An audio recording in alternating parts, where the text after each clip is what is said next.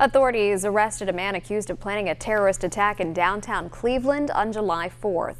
The FBI says Demetrius Nathaniel Pitts, also known as Abdur Rahim Rakfiq, planned to launch an attack at the city's holiday parade or during the 4th of July fireworks display. Authorities say Pitts, a U.S. citizen, met with an undercover agent yesterday where he also discussed a separate attack in Philadelphia. He was then arrested, charged with attempted material support of a foreign terrorist organization. Pitts has a lengthy criminal background, including charges of felonious assault, domestic violence, and aggravated robbery.